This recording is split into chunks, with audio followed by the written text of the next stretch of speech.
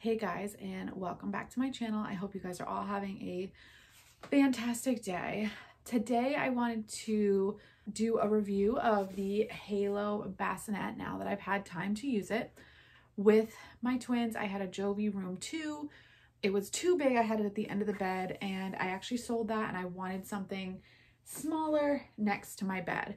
As you can see, the way my room is set up, this is a built-in my nightstand, and then because of how the window is and the bed frame, we actually have it attached to the window frame so it doesn't shake, so we actually can't really move the bed. A pack and play would have left me no space to open these cabinets, so we decided to go with a bedside bassinet, and I picked the Halo. I had done a lot of research, and the Halo was the same price as kind of the other ones I had looked at. I also am very happy with Halo sleep sacks and the Halo swaddles, and that's what we use, and they promote safe sleep, and I just thought this would be a good one to try, and I had a bunch of friends that have it and love it. So I am going to kind of really quickly, it's not going to be a tutorial, but I'm going to really quickly show you some of the features and then let you know what I like and what I don't like, and then you can decide for yourself if it's worth a purchase.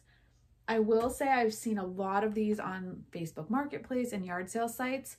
People sell them used all the time because you really only can use it for a couple months, and you can definitely get it used. My mother-in-law actually purchased this for us, and if she wouldn't have, we would have purchased it new. That's just kind of how we are. But again, you can definitely get them used. So I want to start with, this is the Halo Essentia series. So it is not, this is the basic model. So it does not have the vibrate options. The other ones have a box on the front and the mattress will vibrate or rock or whatever. I'm not playing music. So this is the very basic model. I think it came in different colors. This is the one that Amazon had for the cheapest. So the first thing I want to tell you about is the insert. So this is a Snuggle Me insert, infant insert. It's not actually made by Halo, but I do know that Halo makes their own infant inserts. So this is what the infant insert looks like. It just came out of the wash. It's got these two kind of pads on the side, and then it's mesh and breathable on the outside. I do not believe that this is a safe sleep space by the American Academy of Pediatrics. So the Halo Bassinet is. I don't believe the insert is, even if you got the Halo one. So my disclaimer is use your parental judgment if you want to use this. I chose to use it. I felt comfortable. And so basically what it does is you do have to clip it in.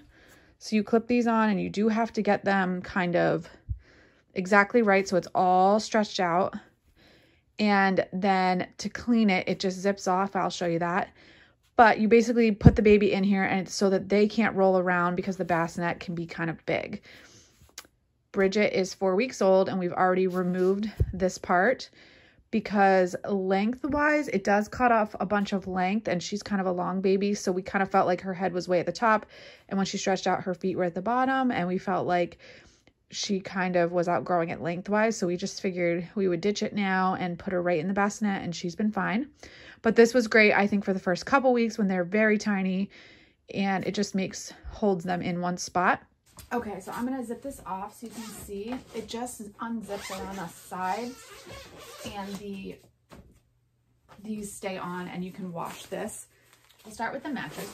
So it came with this mattress cover. I had a really hard time getting it on because I put underneath a mattress protector, which I got on Amazon in a 2-pack like this. Aftermarket. It is not Halo brand. So I had a little bit of a hard time getting this cover on, but it does go on. And I wouldn't say the cover is like super soft. So I actually bought 2 sheets on Amazon again. You just have to make sure you get the right shape. So this doesn't look like the right shape, but it is the peanut shape, and it's much softer. So that is what I will change it into if she spits up on this. You will want a couple sheets because if your child spits up in the middle of the night or whatever, to change it. They do make Halo sheets that you can replace it with, but again, they're not super soft, and they cost probably 3 times as much as this sheet pack, which was like $10 for 2. But this is the sheet that comes with it. I put a mattress protector on underneath, and it just slides right in here really flat, which is perfect. And it is a little cushy not cushy enough that a baby could wrap themselves up in it, but it gives it a little cush if you put on the mattress protector.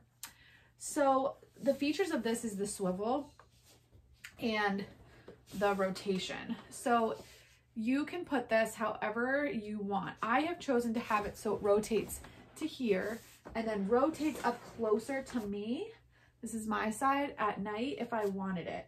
I actually had it further up, but I found it hard to get out to make bottles at night. So I have it so that when I put her in it and she's sleeping really well, I usually swivel it to the end of the bed so that the noises she makes is far away from me and we can kind of sleep a little better. And then when I need her closer, I'll swivel her closer. It also has an up and down, so I have it right against my bed, but you can move this up. The whole idea of this was to move it up so that you could rotate it across your bed and have it right in front of you in bed if you need it, like if you had a C-section. So I didn't have a C-section. That is not a feature that I felt like I really wanted to have. I didn't really feel like I needed to be able to swivel her in front of me so that I'm in bed and she's right in front of me right here. I actually like positioning it like this so I can swivel it up and down. But one of the things I really like about this is that you can move it under your bed wherever you want so that the swivel is where you want.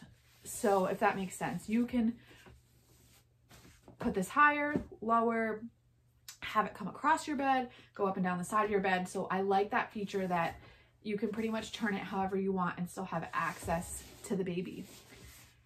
Another feature that it has is in this side's not a pocket. This is just covering. There's a little unlock button. You pull it down, it unlocks. Same with the other side, but the other side, which I really like this feature, it just has a little mesh pocket, and you would think that wouldn't be such a big deal. This has the other unlock button. You just slide it down.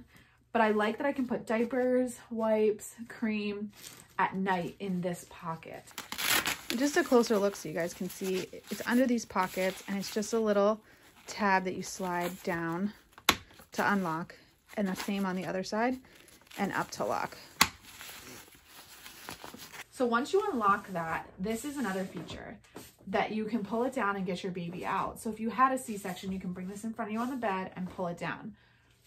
What I do not like and why I do not use this feature is I didn't know when I read it that I liked this feature that you could pull it down and just have really, really easy access to the baby.